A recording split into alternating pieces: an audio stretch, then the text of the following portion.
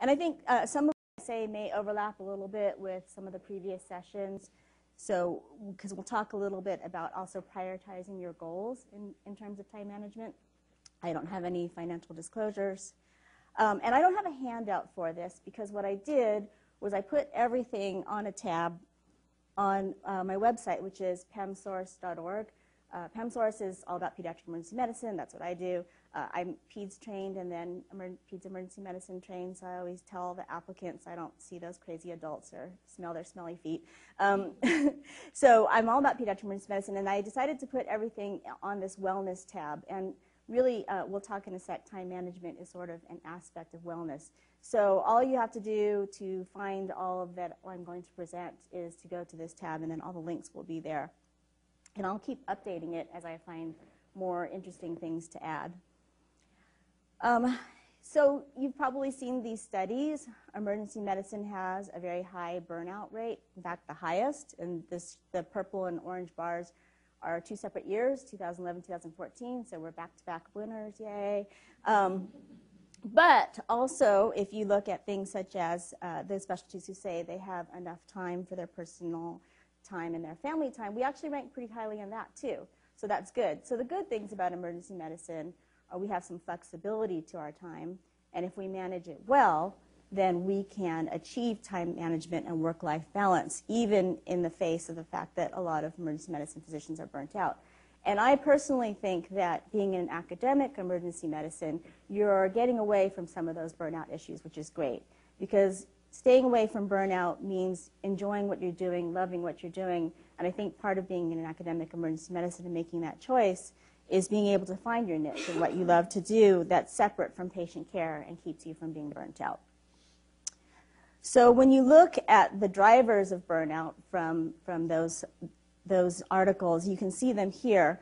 And it's a little bit of a vicious cycle. So the vicious cycle is you don't feel like you're good at what you're doing. That's what we were talking about in the last session. You're not productive. You don't feel like you're achieving your goals.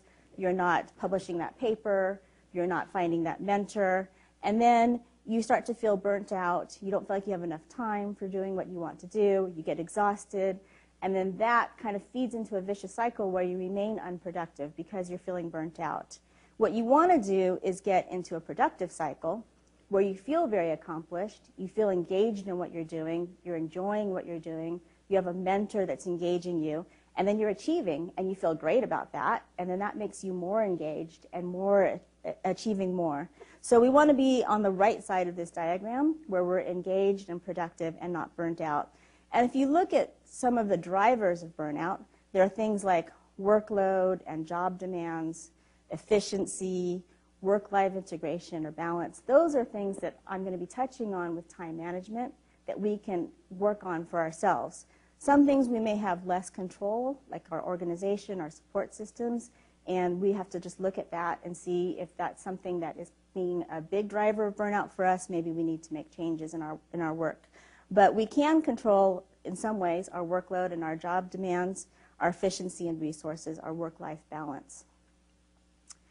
So out of all of this talk of burnout, I think everybody knows there's this big concept of wellness, right? And all these words that kind of come out with wellness, they talk about things that you should do. And we look at that and we say, well, yeah, I'd like to exercise and I'd like to sleep and I'd like to eat healthy. But what do all these things require? They require time. So here are a list of things that people often look at and say, here are things that you should do to have a nice, balanced life, to avoid burnout, to remain productive. You got to eat healthy. You have to be satisfied with your work, exercise regularly, get a good amount of sleep, spend time with friends and family, still have some self-care, some hobbies for yourself, maybe have some mindfulness activities, and all of those require time. So that is the focus of my talk, and also something that you can help you get all of those things if you manage your time well. First, and I think this goes to some of the other sessions you've had, you need to take a step back, though, because you can create a lot of time for yourself by being more efficient and organize all the things that we're going to talk about. But if you take all that time and you spend it doing something that doesn't feed your goals, then you haven't really become more productive. You're not going to get in that productive cycle feeling good about yourself. So for an example, and it's very easy to fall into this, there was a point in my career where I took over doing an administrative duty. It just involved reviewing a lot of charts, chasing down residents to review charts, gathering all that data, and making some sort of metric to report to the hospital. And that became my thing. And I'm very good at it. I'm good at metrics. I'm good at numbers. So I became the person that did this. That was doing nothing for my career. It was not driving my goals forward. It was just really busy work that I was doing. And it took me some time to kind of realize, yes, I was efficient with my time. I was getting this done.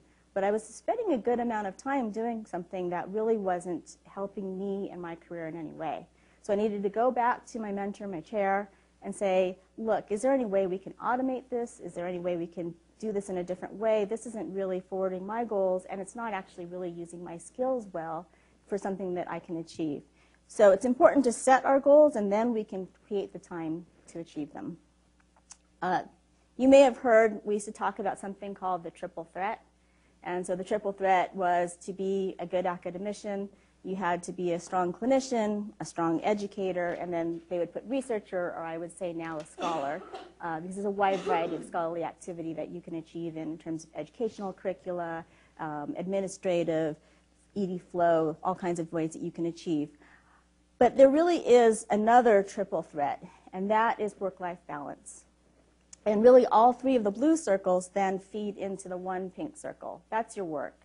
Now you also have your family and friends, your relationships, your social time, and then you have self-care. And I think that's the one that we tend to let go of the easiest. So we ignore ourselves.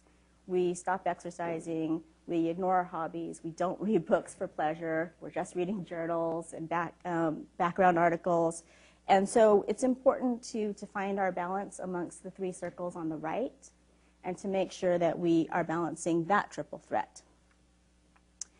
And so this is an article that I felt was really helpful. A lot of stuff about time management will come from the business world.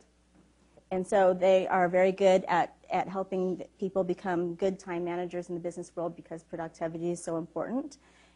And I think these are really helpful questions to ask yourself. I think this gets back to some of the questions that I heard in the last session. Sitting down and thinking, what gives me energy, engages me, and how often am I doing those things? So if you look and you say, when someone offers me this, I feel my heart pump a little bit. I'm excited. I know I want to do that. And when someone else offers me that, I know it'll be good for me and it might be good for my career, but I'm really not excited. And really deciding for yourself, what is it that I want to get into? If I had 2 extra hours a day, what would I spend them doing? What would really get me excited? What are a few things that I need in my life to be happy and healthy? My husband has to be able to run. He just has to. So he has to make time for himself. He knows he has to have that time. Maybe it's I really want to have a meal every day, 1 meal a day with my family. Or I really want to be the coach of my kids' soccer team. That's important. I'm going to carve out that time. I need to make my schedule fit so that I can do that. You need to decide what are the things that are really important to you, both in your home and in your work life, and write those down. And then 10 years from now, if I looked back at my current work-life balance, would I have regrets? And if you talk to people at the senior level, sometimes you will hear that. And I think that's an important thing with a mentor as well, is to have a mentor that has good work-life balance that you would want to emulate. One of my mentors, who's Roger Lewis, is he was mentoring me, and he was a good example of somebody who was very supportive to me in terms of work-life balance. And early in my career, he wanted me to go somewhere where he was going to introduce me for networking, and I was going to have a lot of good opportunities come out of this. And my son fell and got a huge hematoma, which, of course, as a pediatric emergency medicine doctor, I should know was fine. But when you're a mother, it's completely different. And I remember calling him. I was crying. I was like, I don't think I can leave him right now. And he was very understanding to that. And I think that comes out of a mentor that has good work-life balance and has is thinking of you first and foremost. On the other hand, there was somebody else at my institution who wasn't my mentor, but who was sort of offering to mentor me in a different department. And he met with me, and he said, you know, what I like to do is I spend some time with my wife and daughter, and then I go to bed, and I get up at 3 in the morning, and I work really hard. And then that's how I get things done. And that really wasn't mentorship that spoke to me. That didn't fit with my personal work-life balance. So I think finding a mentor that will be able to help you, that is living the life that you would like to live in terms of work-life balance, is important. And I think you can take these questions and you can do them every so often. So you may have one set of answers right now, and 5 years later, how many of you have kids? So there's some people here with kids. So a lot of this does have to do with work-life balance with kids. 5 years later, things may have changed. You know, your spouse may have a different job that requires more time or less time. You may be in a different position. You may surprise yourself in how much time you want to spend with your children, or things may change in your life, your goals. So it's good to just repeat this every so often and see where you are. And so once you have all those questions kind of answered for yourself, you want to, and this is one of the things that sounds really hokey, but it really is helpful, to actually write down those goals. You don't have to show anybody, but it is really helpful to actually write down your secret goals somewhere on a piece of paper. This is how you're going to hold yourself accountable. This is how you're going to look at something and say, should I say no to this? You know, look back at those goals. So you'll hear this in time management, you'll hear this in business presentations, and it sounds really hokey and you don't feel like you really want to do it. But I would highly suggest that you actually write down your work goals. I would like to be a program director in 10 years. I would like to finish this project, do this project, publish those, and then write a grant application based on that work. I would like to be promoted to associate professor. I would like to be a part of this committee at SAEM and rise to a leadership position in that committee. Whatever your goals are that you work out for yourself or with your mentor, it can be very helpful to write those down so you can hold yourself accountable. But you also want family goals and self-care goals. So I want to exercise twice a week. I want to attend this yoga class every week, rain or shine. I want to have a meal a day with my family. I want to coach my kids' soccer team, or I want to volunteer in the school.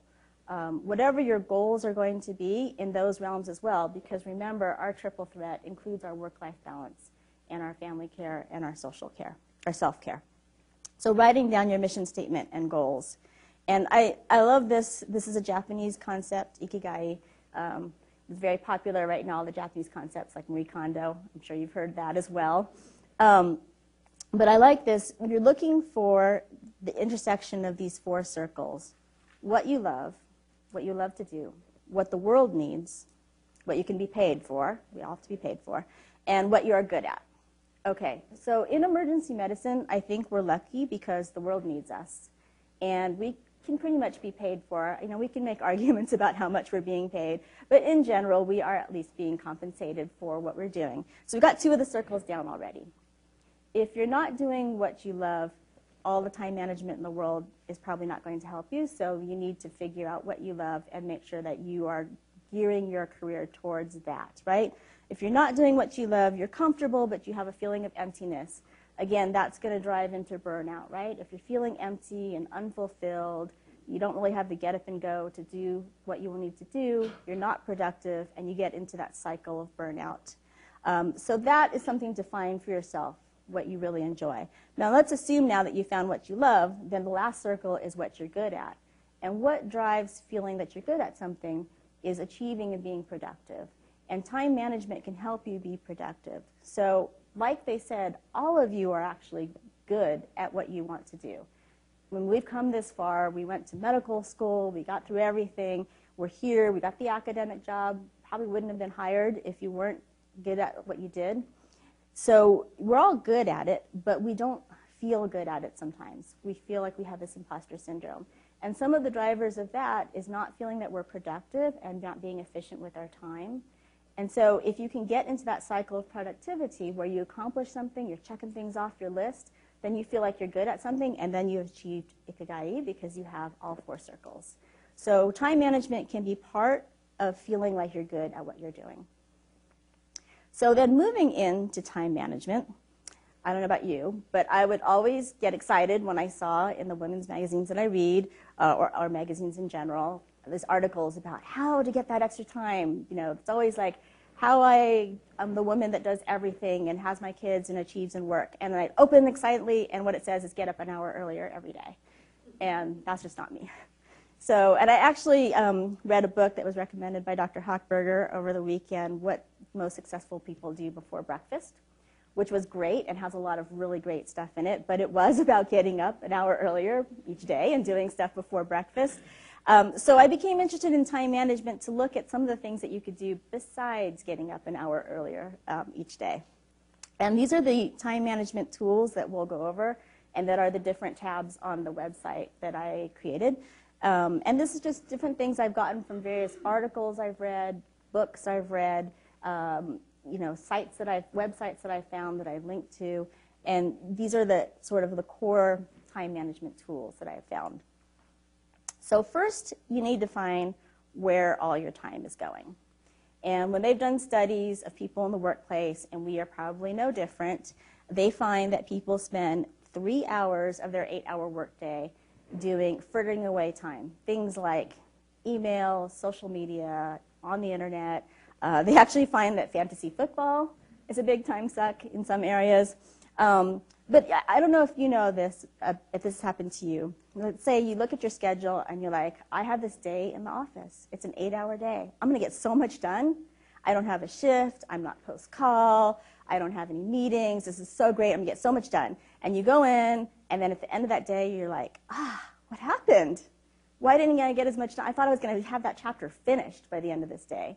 And you really didn't have it. And that is because sometimes we do let our time go to unproductive things. Things like email, someone comes in, they want to tell you about a great case they saw, they want to ask you about this or that minor thing that's happening. Can you write this policy? Can you respond to this? Can you check on that? And before you know it, the 8-hour day is gone. So one thing that time management experts recommend, and this is another thing that feels a little hokey to do, but if you're looking at yourself and you're saying, I'm really not being as productive as I want to be, this can be really helpful. And it is to just write down for 1 week what you're spending your time on. You can do it in an app, and I have some links on the website, or you can do it just on a paper log, which might just be easier. And what the most successful thing people do before breakfast, the author, Laura Vanderkam, she has an online log that goes by 15-minute increments even. But just writing down what you're spending your time doing for a whole week, and then you can look and you can analyze and you can see, okay, I'm really actually spending a lot of time on this, putting together this metric for the hospital that I'm not sure anyone's even looking at anymore. I've kind of just fallen into this rut of doing this. Or I'm really spending a lot of time helping these people with issues that come up for them. Maybe I need to just teach them how to work on that themselves and kind of gain a little independence there. I'm really spending a lot of time on Facebook. I have to admit it. Maybe I'm doing that, and I can see that now. I'm not spending as much time sleeping as I thought I was. I really need to do that for my own wellness. Or I am not getting the exercise in that I wanted to get in. You can look and find your most productive times. So what I took from that book, What the Most Successful People Do Before Breakfast, is the before breakfast time is a time period where you can have some peace and quiet and get some work done. So the kids aren't up, you're not trying to watch TV with your spouse, exercise classes aren't happening maybe. There's no interruptions. If you went into the office, people are not walking into your door yet, it's 5 a.m. or whatever. That is a period of time when you can concentrate and really get something done. So find that time. For me, that time is actually from 10 p.m. to 2 a.m. So my household goes to sleep, not my teenager now, but she's off doing her own thing with her door closed and her phone. But anyways, so the house has gone to sleep. I'm a night owl. I'm not getting up before breakfast to do things. But that's my time. 10 p.m. to 2 a.m. I know I can really concentrate on something and get something done. Finding that time for yourself, and the time log can help you find that productive time. And then you can match your tasks that really require focus and require you to do something to really achieve to that time period. So they talk about in that book using that time to write. Writing is something that we tend to push off, right? It doesn't have any due date. It's a little hard to get into. It's something that we can kind of push to later, and we really need to focus. So if people are interrupting us, we don't get anything done with that. Or exercise. That maybe sometimes is a good time to exercise. You can really just carve out that time for yourself. Maybe it's self-meditation. Maybe for self-care, that's the time you need. But using the time log can help you find the peace and quiet time, the chunk for yourself, and then match the activities to that chunk that you need to get done. It also can tell you when you're wasting time, when you're doing activities that maybe we'll talk about delegate, when you're doing low value activities, and if you're spending a good chunk of your time on low value activities, and we'll look later at the boxes. So this is highly recommended. Do this for a week, kind of reset yourself, and then again, this is something you may want to repeat every few years, because you can fall into a rut again where you're doing a low value activity because you've always done it. You're the person who does that in the department.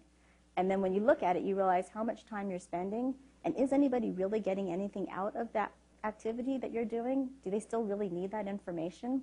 And you can go back to your supervisor and say, I'm really spending a lot of time on this. It's not forwarding my career. Is this something that's really important still to the department? Is there a different way that we can do this and get this information?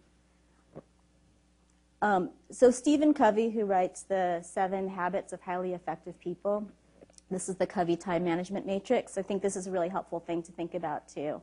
So there's the urgent and important box, and that's things like shifts. I mean, you got to go to your shifts, right? Things that come up that are very urgent, important things in family as well. You have deadlines you have to meet.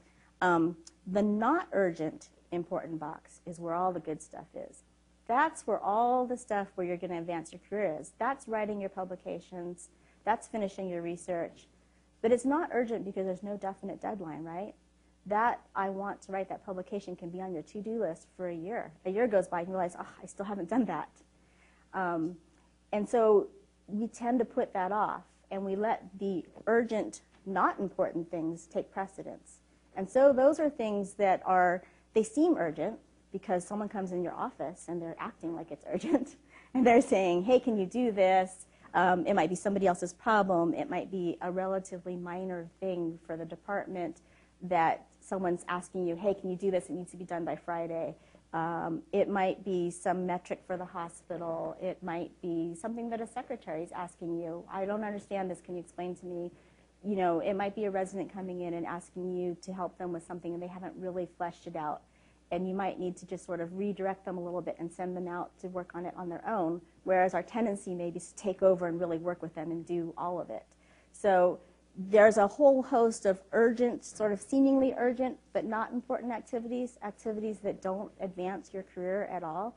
And those are the ones that we tend to let use up our time in the office, and we're letting go of the important activities that don't have a deadline. So it's important for us to, and then there's the not urgent, not important activities, and that's our Facebook time and our fantasy football and our Netflix binges. And you got to have a little bit of it. You have to have a life, but you do have to look at your time management log and see if you're spending an inordinate amount of time on the not urgent, not important time. So what can be really helpful after you do your time management log and you've set your goals and you know what you want to do is to categorize your activity in these boxes and then figure out how much time you're spending in each box and try to get more of your time up in that upper right-hand box. And we'll talk about different ways with time management that you can try to get out of some of your other boxes. So the urgent, important stuff you just have to do. The not urgent but important stuff for your career, you need to decide that you're going to get it done and create yourself a deadline because you have to try to make it urgent. The not important but seemingly urgent stuff we'll try to delegate, we'll try to say no to. We'll talk about some of those things that we can do. And then the not urgent, not important stuff, we'll try to let go a little bit, do a little bit less of that, so drop it. This is a great article by by Salima Reze and Rebel EM. I don't know if I say his name correctly. But he talked about getting things done in a hyper-distracted world. A lot of it has to do with tech. But he did talk about this, and he said, ask yourself, and this has got to somebody asked, how do you decide when to say no? Okay, so is this activity enjoyable? Is it really of interest to me? Is it going to float my boat, get me excited, I'm eager to work on it? Because if you're not, you're going to procrastinate. And then it's going to sit on your to-do list for a long time, and it's going to bother you. And you're going to feel like you're not productive because you see that on your to-do list, and you know, oh, I've got to do that, but I don't really want to. So when it gets you excited, you know you're going to work on it. Is this something that will be helpful to my career, or at least helpful to my department? Is it going to get me some notoriety, some networking? Is it going to get my mentor or my chair to look favorably on me? Is it going to get me some like good karma out there, right? So is this going to help me in some way with my career? Or am I going to be compensated for this, either in money or in time? Because if you get time back, then that can buy you other time to do other things. So I think they talked about with Wendy, when she was able to get some money from the dean's office at UCLA to do something she loved, it was able to buy her out of some shifts. So she created some time with that money as well so that she could get everything done, right? You want at least 2 out of 3 sides of this triangle for you to be taking up the activity. And I think a lot of times, particularly with junior faculty, it's not something you love, but someone's offering it to you. Like she said, they're excited about it, and you kind of feel like you should say yes because it's someone more senior. It's not necessarily going to help your career, and you can talk to your mentor and say, like, is this something that will help my career? And they can kind of help you focus on that. And it's not going to give you anything extra. You're just giving your time for free. So if that's the case, all 3 sides of the triangle are not being met, that's really something you should say no to. So this is something that can help you decide with each activity whether it's something you should spend time on. Okay, so moving into actual time management tools. One of those is prioritizing and saying no. And we touched on this in the last session a little bit. So when to say no.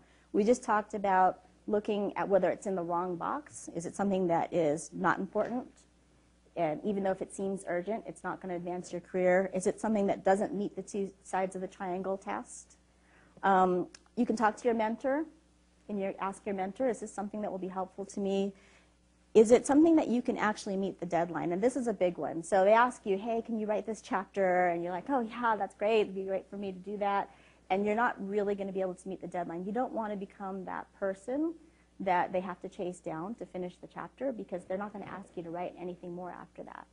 So you do want to make sure that you can accomplish what's being asked of you.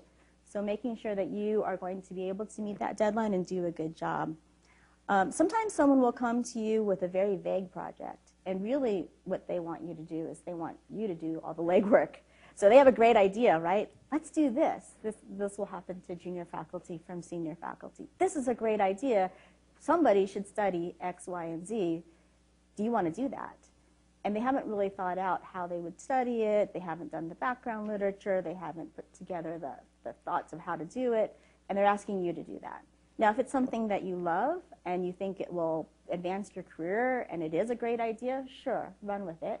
But if it's somebody else's idea that's very vague in the planning stages and really what they're asking is for you to do all the legwork, that may not be helpful to you or your career. And that is, again, something that your mentor should be able to help you figure out. Something that's really not in your wheelhouse, and they talked about that as well, right? So if you're gearing towards expertise in abdominal emergencies and they're asking you to do something about stroke, you might want to say no to that. And again, there's opportunities that are so great that you don't say no, but in general, you want to keep yourself focused, and this is where you can get that written list out again, right? And say like, okay, this is what I said I wanted to do. This activity is not meeting the criteria on this list. I need to say no to this. Weighing the yes to stress ratio. So looking at exactly how much time it's going to take to do this, how stressful it's going to be. Dr. Hockberger talked about needing to be able to work with all the different organizations when he took that activity on. And then being honest with yourself, for Dr. Hockberger, I don't think that was that stressful. He's a very social guy. He loves bringing people together. That's his strength. For another person, that might be much more stressful. Someone who doesn't like conflict, someone who doesn't want to be political between organizations. So your personal stress and then how much that activity is going to cause stress for you. So now, if you've, oh, I like this quote. This is from a great book called This Side of Doctoring, Reflections from Women in Medicine. And this woman said, in the big picture, there is still time to write papers, network, attend national meetings, and give grand rounds. But if you did not take the afternoon off to go to your child's second grade play, that opportunity is lost forever. And what I think this really brings home is that every time you say yes to something, you're really saying no to something else. And that's an important thing to remember as well. So you have a finite amount of time. And if you say yes to a lower value activity, to something you didn't really want to do, you really are saying, no, I'm not going to exercise. No, I'm not going to go to the second grade play. No, I'm not going to do some of those things that I put on my list as my family and self-care goals. And it's probably your self-care goals. Those are going to be the first to go. So remember that saying yes to something means saying no to something else, and it can help you say no to that thing. So how do you say no? And they touched on this, and there are some more thoughts. And on the website, I have a link to a business website that kind of goes through various ideas about how to say no as well. But some of the big ones is the good cop, bad cop. So who can be your bad cop? Your mentor can be your bad cop. Your spouse can be your bad cop. Your division head can be your bad cop. Your children can be your bad cop. You know, I would love to do that. My husband will be so angry at me if I'm not able to do X, Y, Z with the family. I'm really sorry. I would love to do that. I've talked with my mentor. He really wants me to focus in this area. I'm really sorry I don't think I'm going to be able to do that. So you're the good cop, but you can kind of get your team of bad cops in gear so that you can say no. They talked a little about the no sandwich. Yes, something really positive. Oh, thank you so much for thinking of me. No, unfortunately, my bandwidth, I'm just really too full right now, but I would be happy to do something in the future. I think I'll be more free in June. Yeah, oh, thank you so much for thinking of me. No, that's really not my area of expertise, but if you have anything in abdominal emergencies, boy, I'd love to do something on that. Thank you for inviting me to speak. Unfortunately, my calendar's so full in that month, but I would love to come out and speak for your program. You know, is there any dates in September that I could do that? And that's the same thing as the kind of the no, but yes. No, I really can't do that, but I would love to do this. No, I can't be an editor. I would love to do a chapter, though. I can do one small part of it. No, I can't teach in that whole course, but maybe I could teach in October. Something in the future, some smaller part of it, something that's more in your wheelhouse. So, no, I am a team player. I absolutely want to do something with you. I just can't do this one particular activity right now. Having a stock excuse, if you just panic, then you can do something to sort of buy some time. Like if you're just, like, okay, well, let me check with my mentor, let me check my calendar. But really, like they say, the best thing is to just say no right away.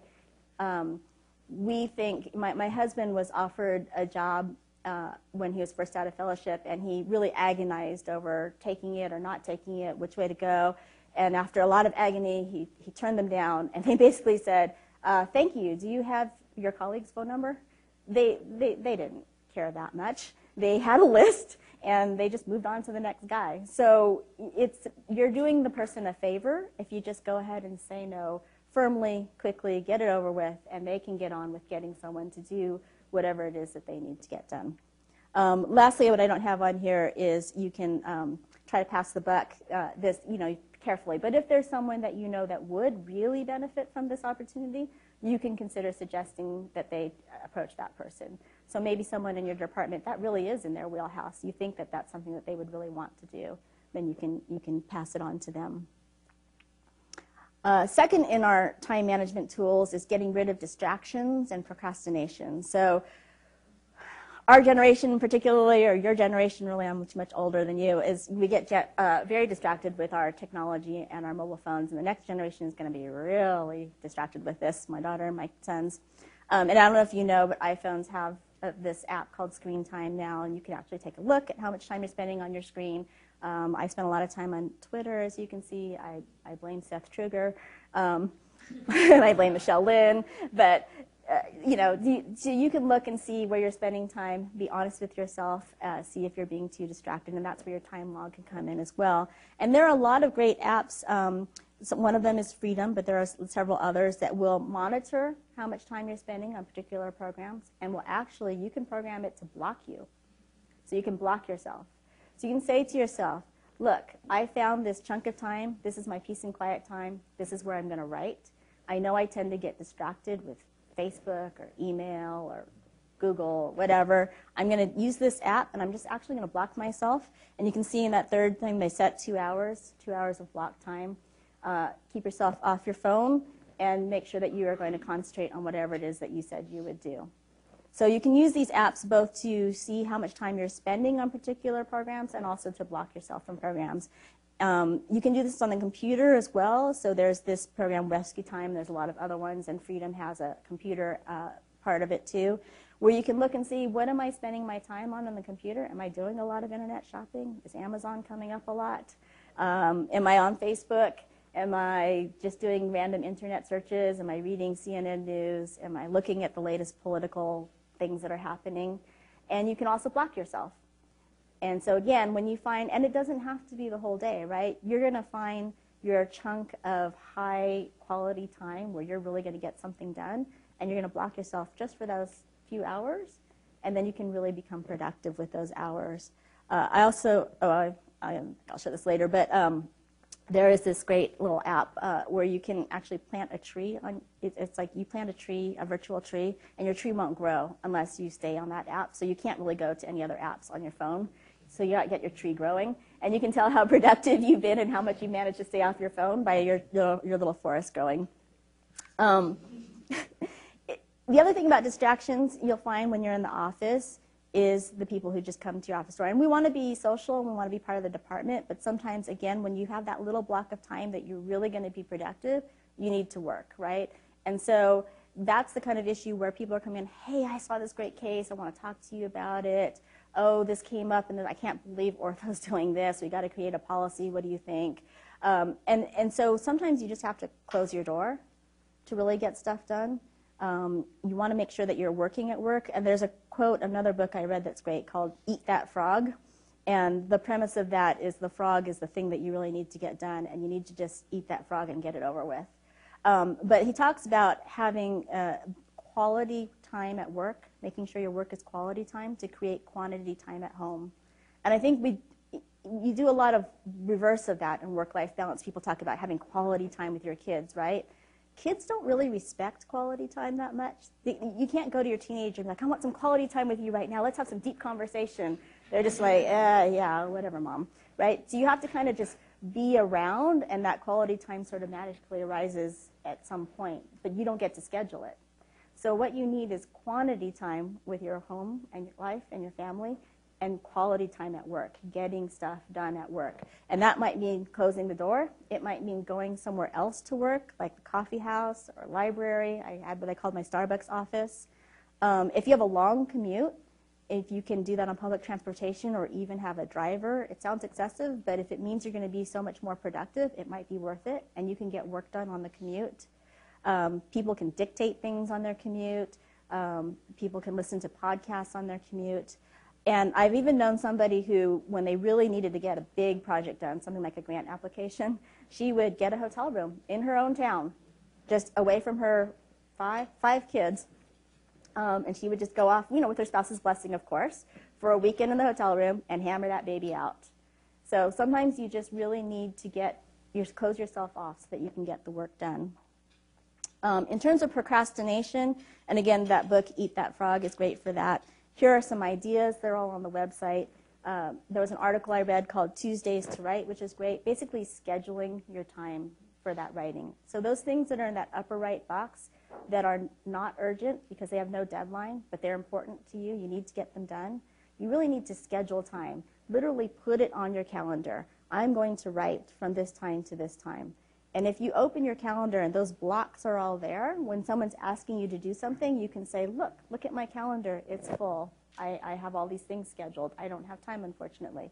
But if you don't schedule the time, and people always talk about that with your spouse and your children as well, right? If you don't schedule those dates with your spouse, if you don't schedule that time, that's the first thing to fall away. If you don't sign up for that exercise class, you don't go, right? So you need to schedule it ahead of time. The other huge thing that I find is really helpful is checklists and breaking everything down to small tasks. So if your to-do list says, write this manuscript, it's overwhelming. But if you take that idea and you break it down into huge checklists, write the introduction, and maybe even within write the introduction, there's like, do the background literature, read the background literature, compose the first paragraph, whatever, and you've written it all out in this huge checklist.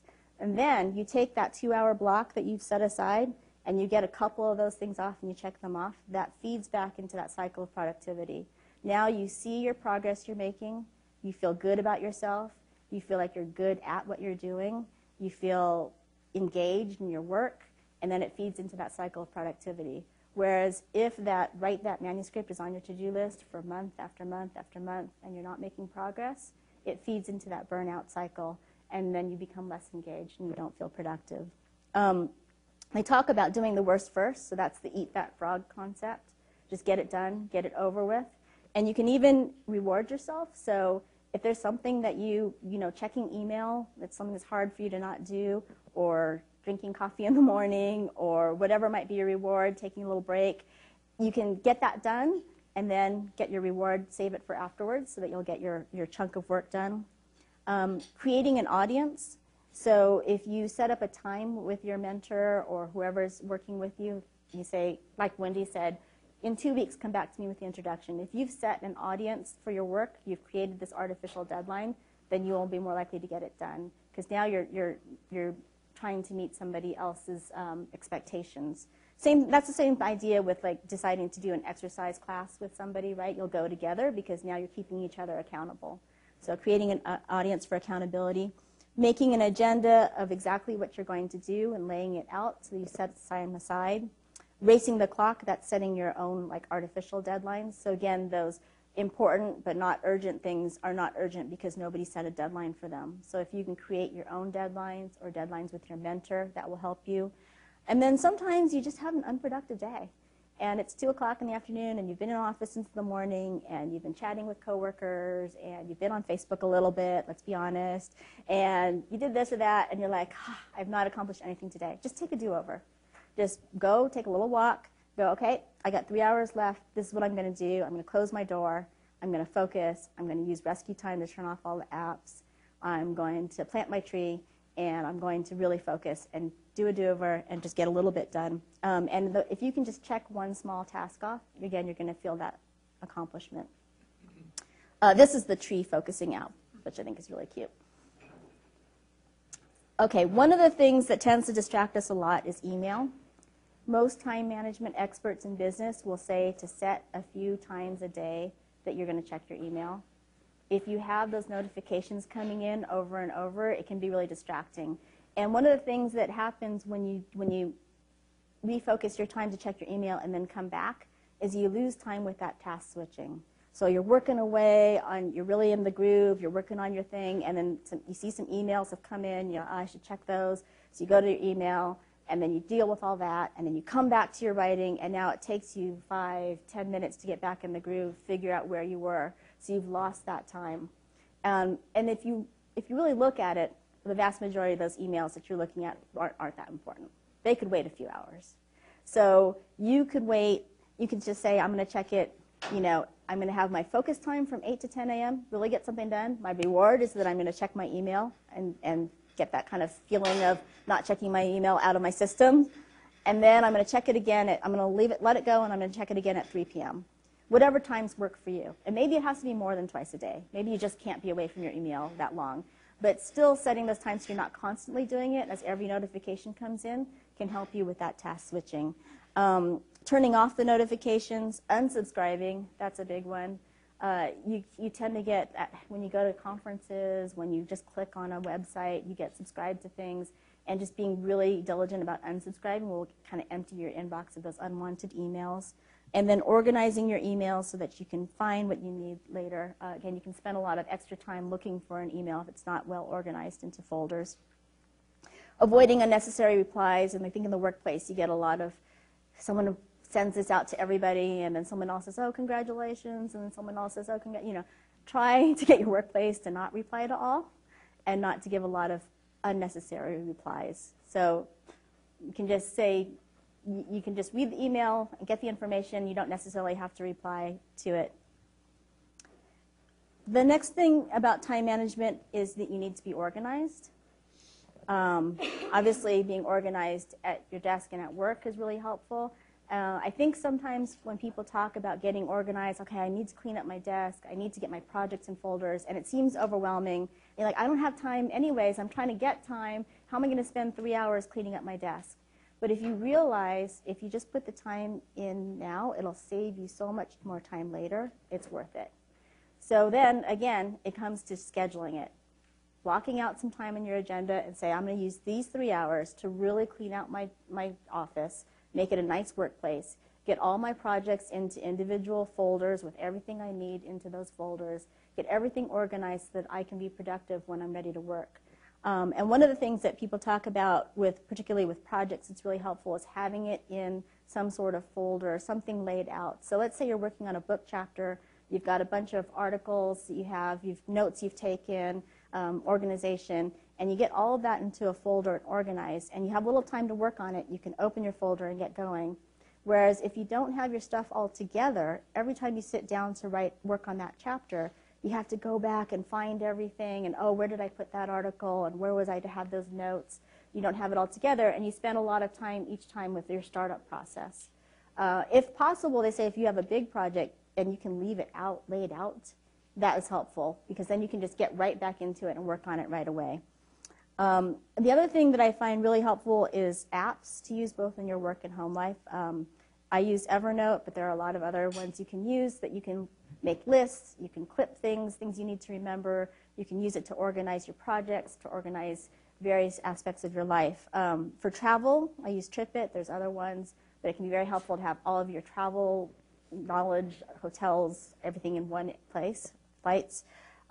Using a cloud management, so Google Drive or Dropbox, any of those, to keep all your files.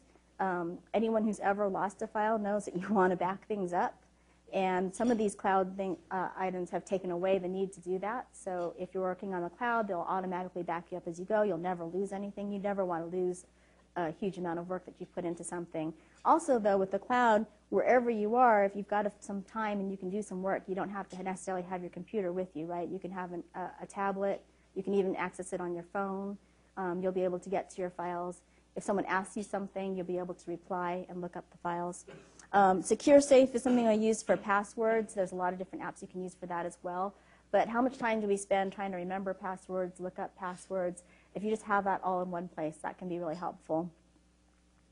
And then for those of us, particularly who have kids, getting organized at home. So it's really important to have a calendar, particularly that everyone in your family can see. I kept an online calendar, and then once a week on Sunday nights, I would write the calendar on a dry erase board for the whole family.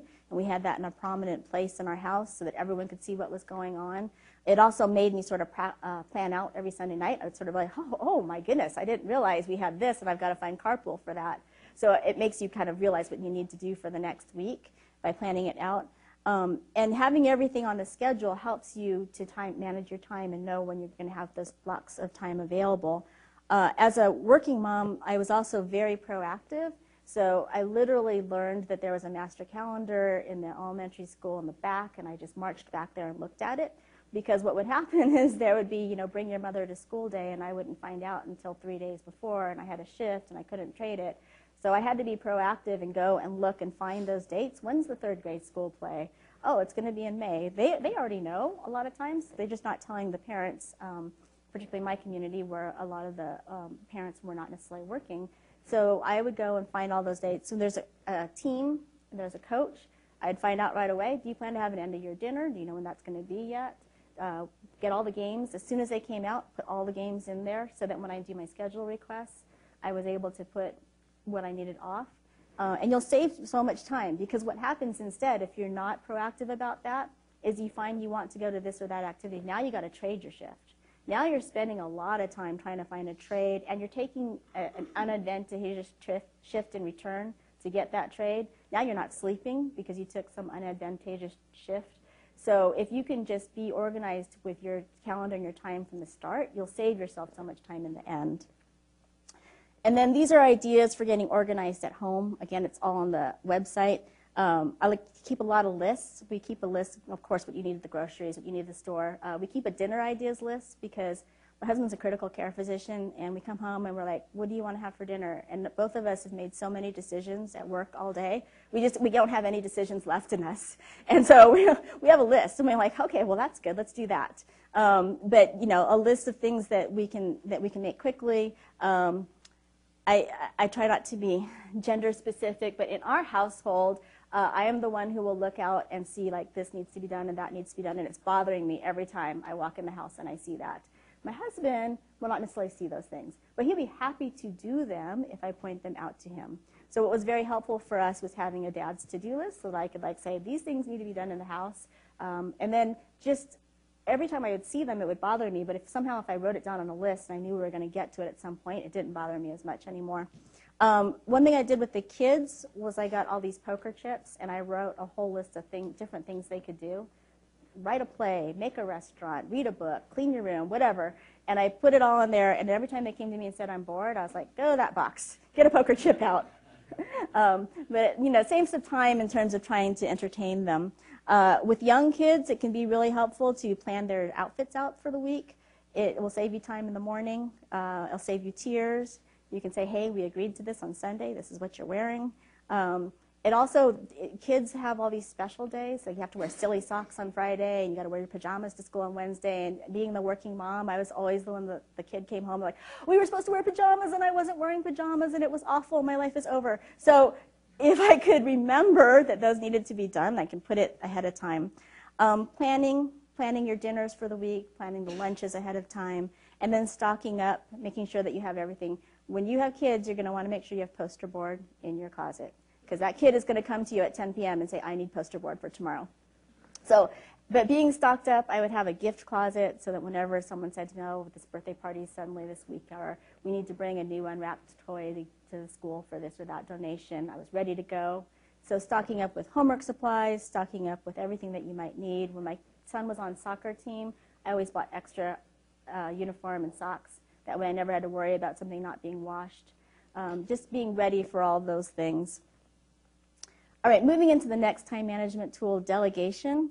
So you want to think about when you've listed all the activities that you're doing and you've identified the low value activities, what can I delegate? What can I outsource? What could I do less well? And what can I not do at all? And this is a list, it's on of things that you could look for services. It might feel funny, like, am I really going to hire somebody to do these things? But if you really map out your time and you look and you think about the fact that saying yes to doing something like housework or gardening or something that maybe doesn't float your boat is saying no to other time, like exercising or spending time with your kid or getting that grant written, then maybe it becomes less weird to hire someone to do something along these lines. You want to prioritize what's important, delegate the rest.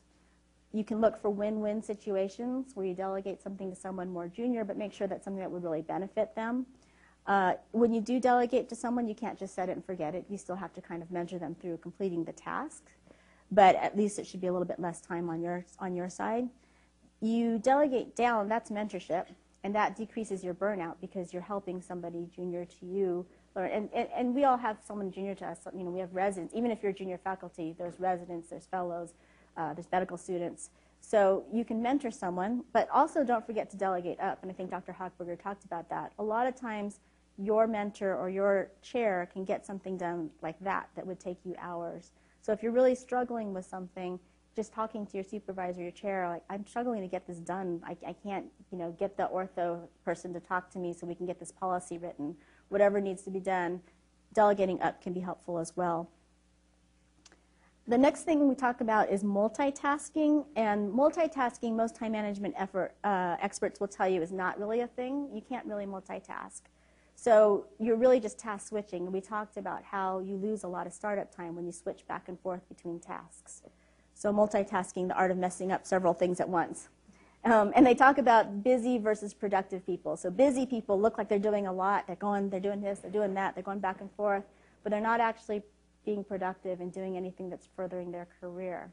So when I talk about multitasking, I'm more talking about double dipping, being able to do things that work for more than one part of your career or for work and home life. So if you write the background of a grant application, can that become a review paper? Can that become a chapter? Can that become a lecture that you give somewhere? And then just at home as well, we have our exercise machine in front of a treadmill, so we watch our shows while we get our exercise done. At my kids' soccer game, sometimes I was running around the field, in between, and getting my exercise that way. And then being ready for little chunks of time. So having those journals in the car so that if you're waiting on pickup, you can read a little bit of your journal, whatever you need to do. There's like little 7-minute exercise apps. You're just being able to use your small chunks of time wisely as well.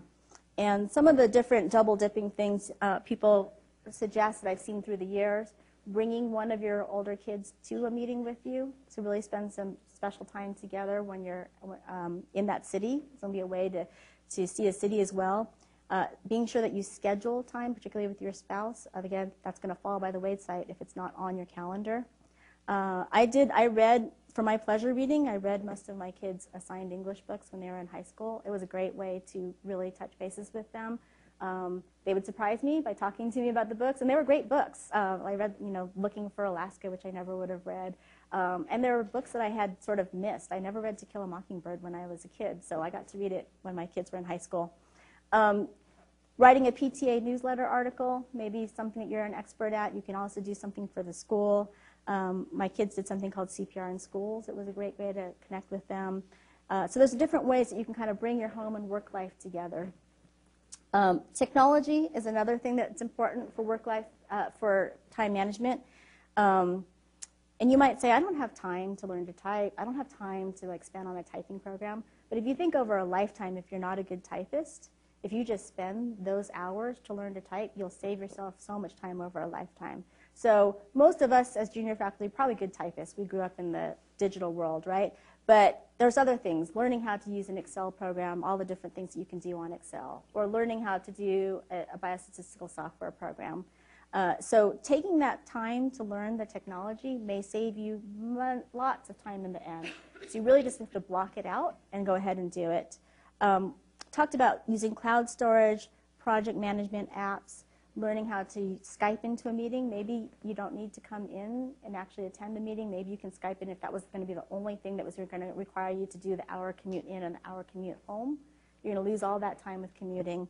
And then a big one for us, I think, is charting. For some probably more, for some less, depending on how much your residents chart and how much you have to chart separately. But if you are spending a lot of time charting, and you'll see that on your time management logs, doing everything you can to speed that up. So getting those dot phrases in order, getting those pre-completed notes and macros. The residents all know how to do this. But if you're having time where you are spending a lot of time on that, making sure that that's up to date. And when you finish your shift and you have to do some charting, the most time efficient people either leave, so they don't continue chatting with people and go chart somewhere else, or they put on headphones. So that's what our residents that are very effective do. And then that kind of sends a message. I'm charting, and then I'm leaving. So don't talk to me. But at least you get your time efficient. Because again, remember, if you're saying yes to sitting around at the end of your shift and chatting, you're saying no to going home to your family and spending that time. Technology at home, there's a lot of different technology that you can use to get that dinner on, to do that fast. This is all sort of covered on the website, but there are things that you can use at home. And then the last topic is sleep. And I think all of you know that our circadian rhythms get messed up. There is a lot of good research on what we can do to optimize our sleep and our circadian rhythms. And this infographic is from a BMJ article. They do recommend that you don't do more than 2 night shifts in a row. Preferably is to have 1 night shift. I know that can... Okay, so some people are laughing. That may be really hard. And the younger you are, I will say, you guys are junior faculty. You can get away probably with a little bit more but as you age, it gets a little harder. If you're finding that you're doing a lot of night shifts in a row and it's really not working well, then that's a time for the department to sit down and think about how they can work on that. Because there are other things, there are schedules where, for example, a department will have 1 or 2 faculty do the majority of the night shifts for that month, and then the rest of the month they get to be in the group of faculty that don't do very many night shifts. So if you're going to go ahead and do 4 or 5 night shifts in a row and just really make your circadian rhythm become nights, then that's great. You can do that for a month and then change your circadian rhythm back to days. It's the back and forth that gets really hard. So for me personally, I'm a night person. I've chosen to do all swings and nights because honestly for me, getting up and getting in at 6:45 a.m. for a day shift is much harder. So I will do 2 nights in a row. That's not a problem for me because I'm staying on that late night circadian rhythm. So it's all about staying on one circadian rhythm or another. But when you do finish a night shift and you're coming home to sleep, having the UV light blocking sunglasses so that you don't get that light hitting you, having a nice, dark, quiet room to sleep in, and really, talking to the people in your household, making sure that you're going to respect your sleep time, putting in those shades. Again, it's all about investing a little bit of time to get that more ideal thing. And we talk about it, like, yeah, I should put shades in my room. I don't sleep well. We don't do it, right? So set it. Put it on your agenda. On Saturday, I'm going to Home Depot. I'm going to get shades. I'm going to put them up. And then that time invested will save you so much time in the future if you just do it, right? Having earplugs, having white noise can help some people. There's now things called pink noise. It's like slightly different frequencies, and brown noise, and sometimes that can be more helpful. Having less screen time right before you're trying to sleep, and not trying to exercise right before you're trying to sleep, and not scheduling a bunch of meetings after a night shift. To be kind of scrupulous with your schedule and say no to the meetings post-night shift. But trying to get ourselves sleep, that again makes wellness, it makes productivity. If we're sleep deprived and we're not being productive, we get in that cycle where we're not productive, we don't feel good about ourselves, we don't feel like we're achieving, and it gets into a bad cycle. As EM doctors, we have a lot of skills already that are great for multitasking and work-life balance. We know how to prioritize. We know sick from well, right? We can prioritize important from not important. We can multitask. We go from patient to patient easily. We make choices quickly. We accept less than perfection all the time because we don't have like the full history. We don't have a lot of all the information. We're good at communication. We're good at conflict resolution. We have flexible work hours, which is really a boon when you're parenting, that you can, if you schedule your time well, you can participate in a lot of things. And we are not that fazed by night shifts, so when we have young kids waking up at night, we're used to that as well. I do like this blog post about the choice minimal lifestyle. Again, I talked about decision fatigue. If you can get to a point where the small decisions you can just make quickly and move on and not belabor, that's really important. So he talks about setting like a money risk limit, $50, $100, whatever it is. If making this decision is going to be, the difference is less than $50, I'm just going to make one and move on. I'm not going to belabor it and really think about it. Making it so that you automate decisions. You know what? If your family likes grilled cheese for dinner every Friday, don't feel bad about having to have variety. That's a decision you took away now, right? You can just have that every Friday and everybody's happy. So not postponing decisions, not belaboring decisions, and can help you with your time management. This is an article. In the interest of time, I'm probably not going to read every single one of them, but it's pretty funny. It came out of Academic Emergency Medicine Reflections in 2009, 10 signs that you are an emergency medicine parent. And I think I have done all of these. And then a couple final quotes. When feeling torn between family and work, it is important to remember that you suffer from an abundance of blessings. The privilege of doing work that you love and having a family that you cherish are causes for rejoicing in spite of your fatigue and strain. There is no steady state. You will never achieve a durable balance between career and home. Flux is the norm and the only constant. You will always be giving more in one area or another. You are astride a teeter-totter. Don't be frozen in the middle, trying to keep it perfectly level. Learn to prance, slide, skip, skid, and skitter from one end of the seesaw to the other. And the final quote is, imagine life as a game in which you are juggling 5 balls in the air, and you can name them. Work, family, health, friends, and spirit, and you're keeping all of these in the air. You're soon going to learn that work is a rubber ball. If you drop it, it will bounce back. But the other 4 balls, family, health, friends, and spirit, are made of glass. If you drop one of these, they will be irrevocably scuffed, marked, nicked, damaged, or even shattered. They will never be the same. You must understand that and strive for balance in your life. And so these are the time management tools that we reviewed, and they are all on the website with a lot of links and more detail there.